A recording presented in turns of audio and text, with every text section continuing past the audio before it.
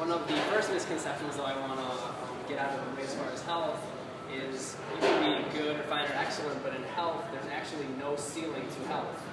So being not sick or not in pain is not what I would consider health. It's the beginning of health. So even when you feel perfectly fine, there's no ceiling or limit to health that can be achieved, which I think is a wonderful thing, and I didn't even realize it when I started my journey, I guess. So, you know, I'm not saying everyone here can listen to my lecture and do some yoga for a couple of weeks and, you know, do some breathing and then eat some good raw foods and then suddenly like go out and do as good of a job as, say, Johnny Muetzel did for the Browns. Oh wait, I think everyone here could actually go out and not score any points. So, see, there really is no limit to health. You're already there. So, but I do want to let you know that everyone here is at a different starting point. But your health can be improved. Even the best athletes in the world are, you know, they're hiring trainers. They're looking for ways to get better. So just take where you're at now as a starting point. And if you're truly interested in feeling better tomorrow more than you did today, just know that it is possible from my own personal experience. So the main reason why I called my lecture here "The Nature of Health" is, as you'll see, the closer you are to doing things that are in line with nature, the better you're going to feel.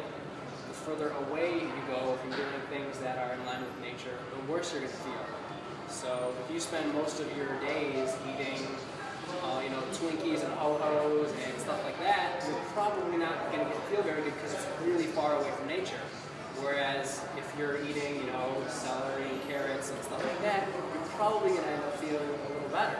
So there's so much information and everything out there as far as do this special diet. And my advice to everyone to begin would be just align yourself. The closer your food is to being directly from nature, the better you're going to feel. The further away it is, the more packaged process, if it's got 150 ingredients in it, you're not going to feel good after you eat it. So my quick background here, I actually went to St. Ignatius here in Cleveland. From there I went to Emory University in the Royalton Business School. I studied finance, information technology, and philosophy. And then I actually went to UNLV and started my master's degree before I began a bunch of different businesses, a health food store, online supplement store. And then ultimately I was given an opportunity to go to Florida, where I was able to work at Perfect Competition and Athlete's Edge, and was able to work with some of the best athletes in the entire world. Did the NFL Combine for guys like Patrick Peterson and Stephen Ridley. We had guys like, you know, Manuel Ramirez, Miguel Cabrera, Manuel Ordonez, some of the best players and athletes in the world that I've been able to train with. So I'm able to see what they're doing versus what the normal person is doing and how they're able to achieve those results. So not necessarily saying you'll be able to get that level athletically, but if you just kind of do what you're doing, you'll be able to get a better level of health. So the only reason they're these super elite athletes is because they're healthier than everyone else. They, you know, a lot of people put in the same amount of time either shooting baskets or playing baseball, but it's the baseline level of health that distinguishes the super elite athletes from maybe the guys who don't make it, is, you know, what I found. From there, now currently, I'm actually doing an online master's in sports management at Concordia, and I'm also going to the University of Texas, where I'm doing a master's in kinesiology degree. I've also been certified by the NSCA to do certified personal training and certified strength and conditioning specialist for over 10 years now. So a lot of experience in that. What's kinesiology? It's just the study of how the body moves. So ology is just the study of, as far as the etymology goes, and kines just refers to the movement of your body and awareness of it in space and time. Several books I've actually helped personally write and co-authored 4 books over the past few years. So the first one here is my own personal journey about how I, you know, really got into this originally. It's called The Journey of a Lifetime, The Journey of a Lifetime Yoga for the Warrior Athlete. And next one here is Mother and Daughter's Journey, True Health and Healing Through Acupuncture, Raw Foods, and Juicing. So that was by, I helped Ashley and her mother Lisa write it. Lisa was on pain medications for over 10 years. She had several surgeries when she came to us, and after her first acupuncture treatment, she walked out holding her cane in her air, you know, wasn't able to, didn't need it anymore, and after several months she was actually off of all of her pain medications. And actually during the process of her going through this, the doctor who was prescribing her all the pain medication actually ended up dying. So, you know, it's kind kind of different paths, I guess, as far as they both chose different paths to take. Next one here is my good friend Nick Fricchetti here, who is a wrestler, an Olympic level wrestler actually, and has fought in Bellator and the UFC. So when he came to the clinic where I've worked at, he could barely move his hands. He had a big fight coming up, and the guy could barely move. And after some acupuncture, raw foods, and juicing, was able to successfully get a lot of his movement back, a lot of his pain gone, and now he actually ended up winning the fight he was training for. So I was pretty happy about that. And the last one here, these are two of the people that I've worked with over the past 3 years, David Burke here and Dr. Elisa Wampel. So David won the Mr. Australia and then placed at the Natural Olympia. He competed in, it's a natural bodybuilding competition where they actually do drug testing. So he's not turning himself into a freak monster by taking all the steroids. He had to do it all naturally because he was tested. And then Dr. Elisa Wampel here, she has her doctorate in licensed acupuncture, and she's also an OMD, Oriental Medical Doctor.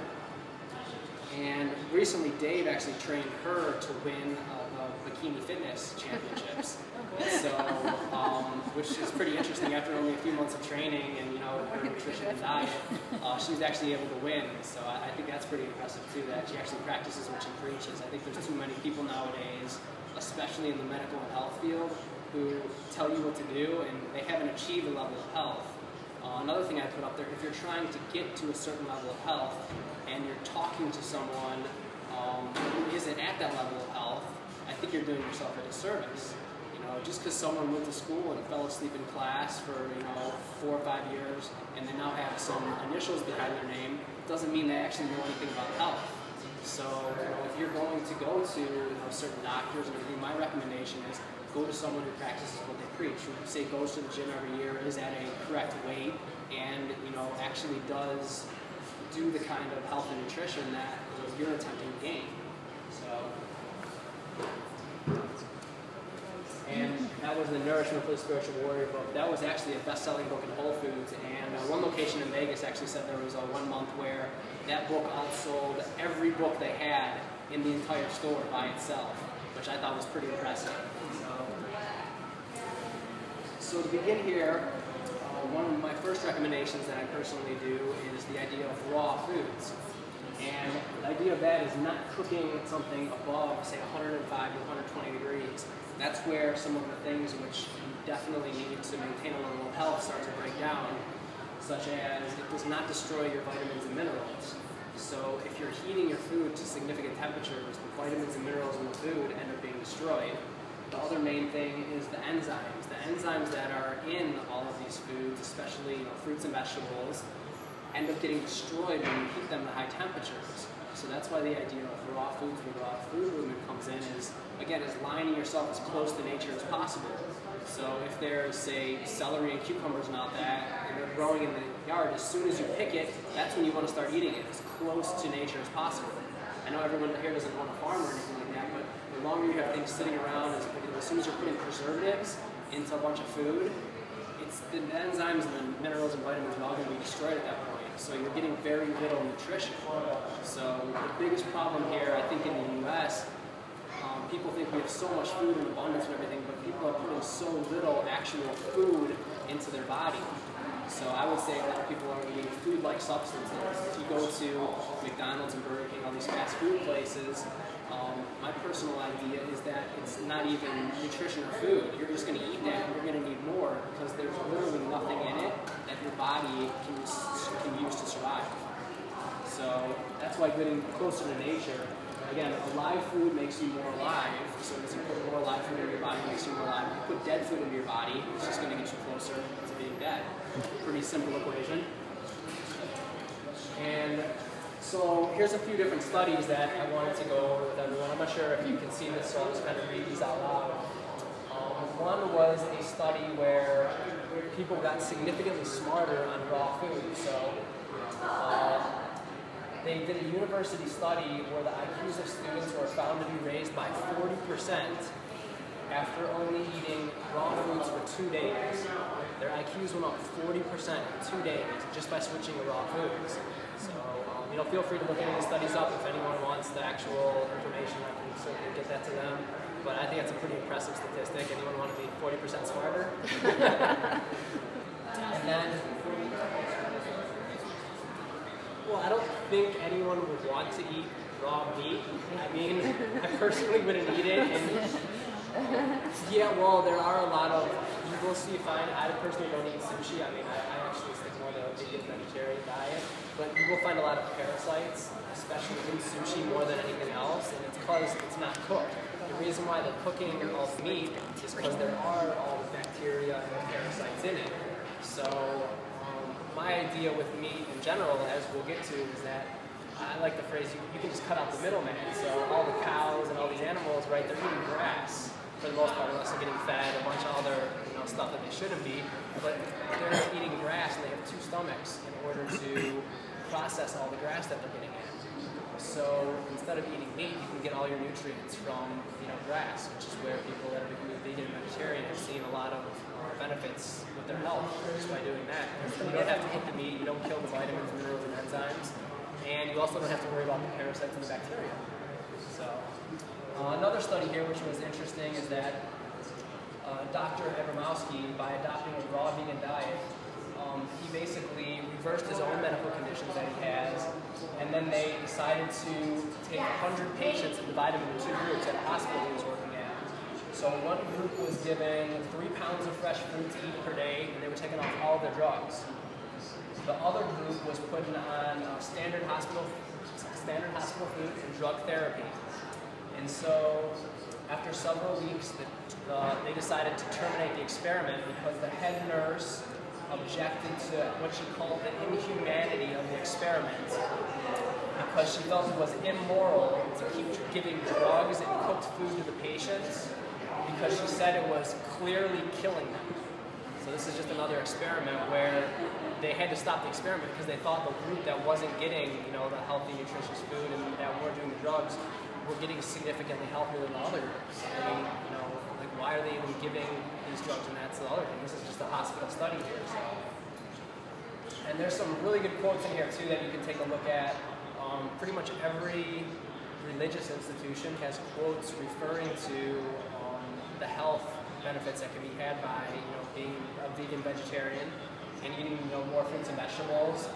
One good one here from Genesis 1:29.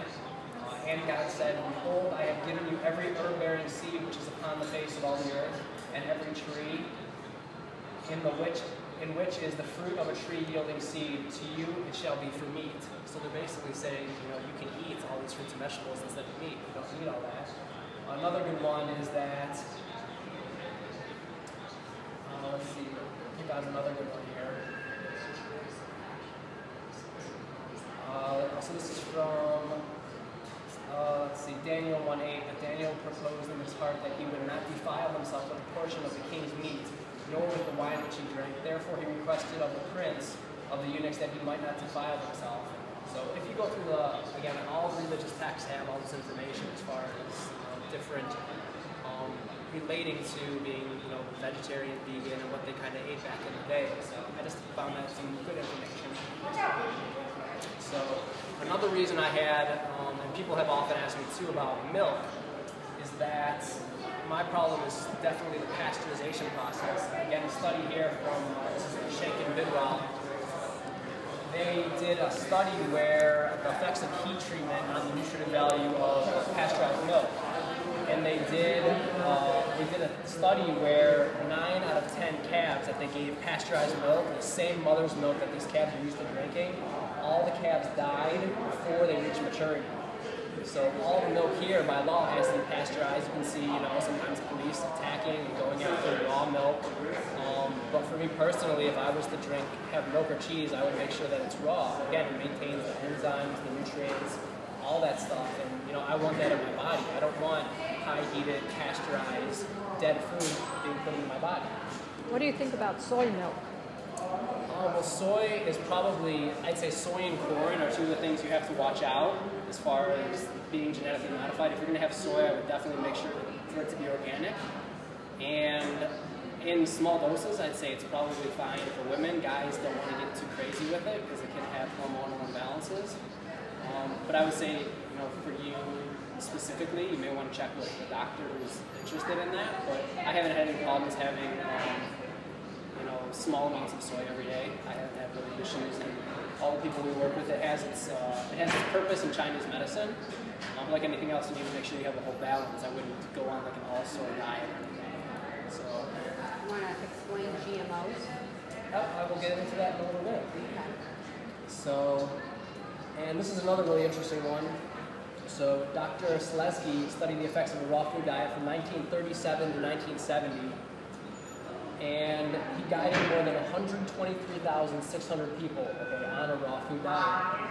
And according to his results, published in his book, The Chemistry of Youth, over 90% of the patients, this is over 100,000 patients, over 90% regained their health from raw foods.